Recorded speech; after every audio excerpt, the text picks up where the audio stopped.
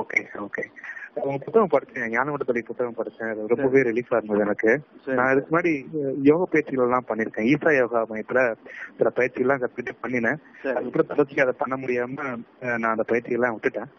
சமீபத்துல friend work மூலமா தான் புத்தகம் படிச்சேன். எனக்கு ரொம்பவே ஒரு ரிலீஃப் இருந்தது. நல்லா புரிஞ்சுக்கிட்டு எனக்கு நீங்க சொல்ல ஒரு அந்த கருத்து ரொம்ப அருமையா புரியுது ஐயா. ஆனா ஒவ்வொரு நேரமும் என்னால சரியா சொல்ல தெரியல, தக்க வச்சுக்க முடியலையான்னு தெரியல. மறுபடியும்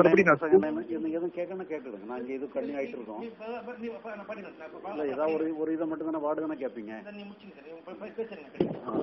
சொல்லுங்க. அதான் ஐயா, எனக்கு எனக்கு நல்லாவே புரியுதுங்க நீங்க சொல்ற விஷயங்கள் எல்லாமே. நான் அதை புரிஞ்சுக்கிட்டேன்னு தான் நினைக்கிறேன். அது என்ன ப்ராப்ளம்னா, என்னால ஒவ்வொரு நிமிஷமே அதை வந்து தக்க வச்சுக்க முடியல. சூழ்நிலையிலையும் நம்ம இருக்கிற வேலை சூழ்நிலையும் சிக்கிக்கிட்டு அது மறந்து போயிடுறது போல ஒரு ஃபீல் இருக்குங்கய்யா. அதை எப்படி எப்பவுமே தக்க வச்சுக்கிறது, எப்பவுமே எப்படி எஃபிஷியன்டா இருக்கிறதுன்னு தெரியலையா. நல்ல புரிஞ்ச தன்மையோட இருப்பேன். சில நேரங்கள் ரொம்ப மனசு ரொம்ப லேசா இருக்கிறது போல இருக்கும். ஆனா ஒரு ஆபீஸ் சூழ்நிலை வரும்போது அதுல சிக்கிக்கிட்டு ரொம்ப மன போராட்டமா இருக்கியா. இப்போ முன்ன கூட அப்படி இருந்ததில்ல, இப்ப ரொம்ப அதிகமா இருக்கிறத நான் உணர்றேன். எனக்கு என்ன பண்றதுன்னு தெரியலையா, கொஞ்சம் உங்களுடைய கருத்துக்கள் சொல்லுங்க.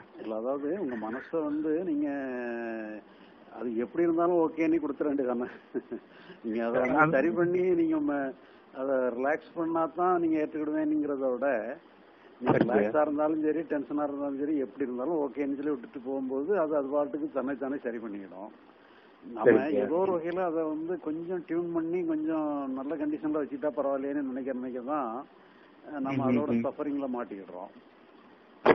அதனால அது எப்படி இருந்தாலும் ஓகே கொடுத்துருங்க. அதுக்கு உங்க மைண்டுக்கு வந்து டோட்டலி ஓகே கொடுத்துடணும். அவ்வளவுதான் நீங்க செய்ய வேண்டியது, அவ்வளவுதான். வேற ஒன்றும் பண்ண வேண்டியதில்லை. அது நேச்சுரலா இயங்குது, அங்க நம்ம இறங்க ஒண்ணுமே இல்லை.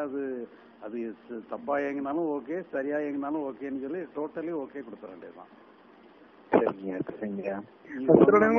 நினைவு வச்சுக்கிட்டு புரிஞ்சுக்கிட்டு ஒண்ணுமே கிடையாது. நம்ம நினைவு வச்சுக்கிட்டு புரிஞ்சுக்கிட்டோம்னு சொன்னாலே அதை சரியா மென் பண்ணி அதை ஒரு சரியான லைனுக்கு கொண்டு போனானுங்கிறதுக்கு தானே அந்த எல்லாமே பண்ணிட்டு இருக்கோம்.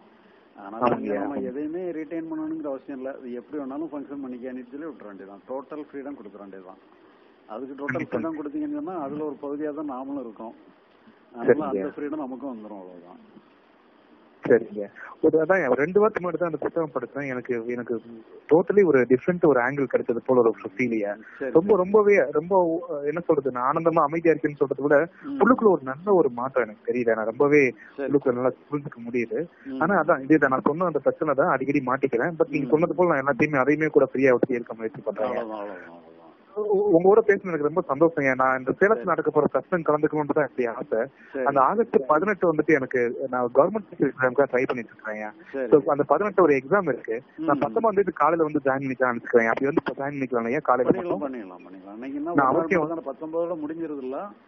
ஆமையா 19 நான் காலைல வந்துருவேன். சரி வாங்க. நான் அவசியம் வந்து உங்களை சந்திக்கிறேன். உங்ககிட்ட பேசுறது ரொம்ப சந்தோஷங்க. சரி, நான் வந்து எனக்கு உங்களுக்கு எப்படி நன்றி சொல்றதுன்னு தெரியல. அவங்க புத்தகம் எனக்கு ஒரு பெரிய மாற்றம் ஏற்பட்டிருக்கு. நான் உங்கள்ட்ட நேரம் பார்த்து சந்திக்கிறேன். சரி, ரொம்ப சந்தோஷம். நன்றி.